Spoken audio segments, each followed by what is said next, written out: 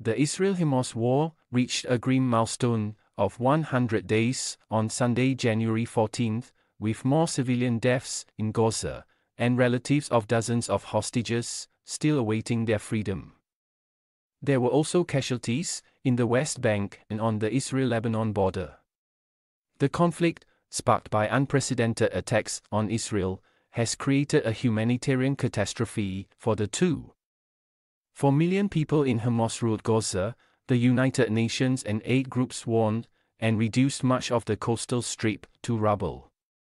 The UN says roughly 85% of the territory's population have been displaced, crowded into shelters and struggling to get food, water, fuel and medical care. It's been 100 days and our situation is very bad, said Mohammed Kohil, displaced to Rafah, in southern Gaza, near Egypt. From the territory's north, there's no food, no water, no heating. We are dying from the cold. Philippe Lazzarini, head of the UN Agency for Palestinian Refugees UNRWA, said diseases were spreading with the clock ticking fast towards famine. Violence involving Iran-aligned groups in Yemen, Lebanon, Iraq and Syria has surged since the war in Gaza began in early October, while a wider conflagration has so far been averted. Fears increased following US and British strikes on scores of Yemeni rebel targets Friday. The Houthis say they will not be deterred and have vowed more attacks, in solidarity with Gaza, against what they deem Israeli-linked Red Sea shipping. The Hamas government media office said Sunday that more than 100 people were martyred in the attacks last night until 6 a.m. in all areas of the Gaza Strip. Among the latest to die was Yazan al-Swaidi, a video journalist for Karabas Al-Gad television, who was murdered by Israeli fire, the station said on X, formerly Twitter. At Central Gaza's Al-Aqsa Hospital, the bodies arrived piled on a donkey cart after Israeli strikes that Hisham Abu Suway said killed one of his children. As civilians, Suway said his family had thought they would be safe.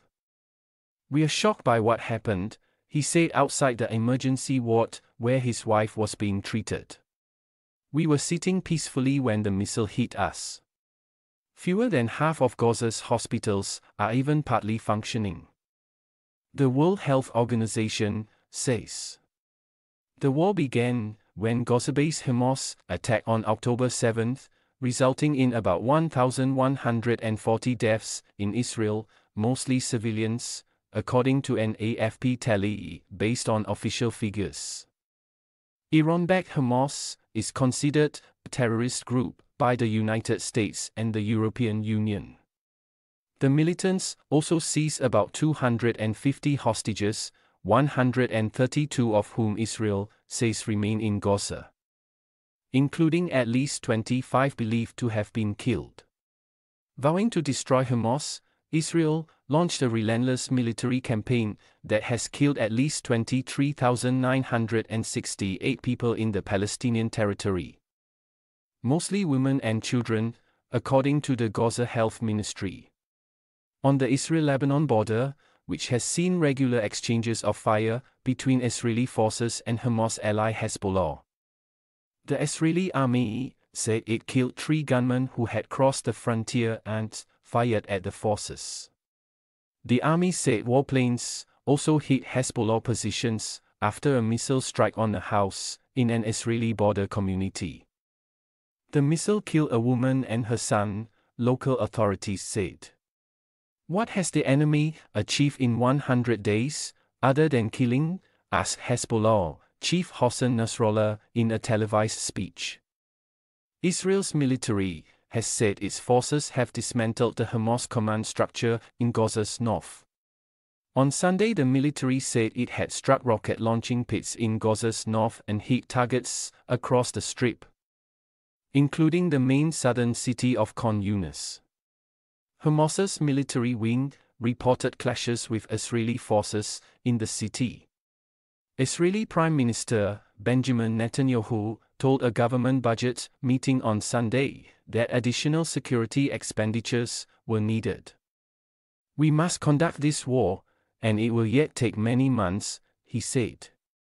Netanyahu is under intense domestic pressure to account for political and security failings surrounding the initial attack and to bring the hostages home.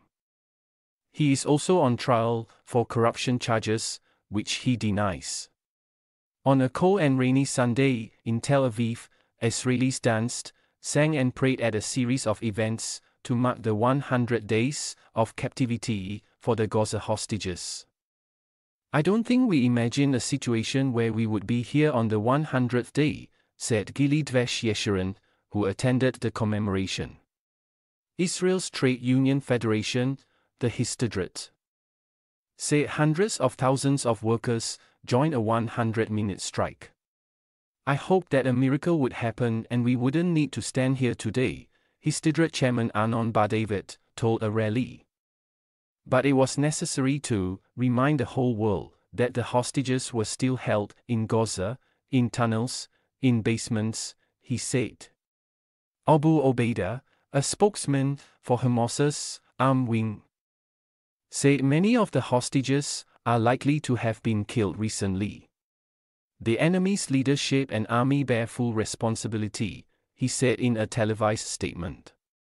But Hamas on Sunday also released video footage it claimed showed 3 hostages alive in its custody in Gaza. In the video, 1 woman and 2 men appear talking in Hebrew, calling on the Israeli authorities to act for their return home. It was unclear when the footage was filmed. Defense Minister Yoav Gallant vowed earlier on Sunday, "We will not let the world forget. We will not leave them behind." In the occupied West Bank, where violence has surged since early October, Israeli forces killed 5 Palestinians, including 2 shot dead, when their car broke through a checkpoint. Sources on both sides said. Troops also detained 2 sisters of Soleh al-Aruri, Hamas's deputy leader, killed in a strike in Beirut this month, Palestinian sources and the Israeli army said. A U.S. defense official has said Israel carried out that strike, which stoked fears of a wider war. On the latest foreign diplomatic mission to the region, China's Foreign Minister Wang Yi in Egypt urged the establishment of a Palestinian state and a ceasefire in Gaza.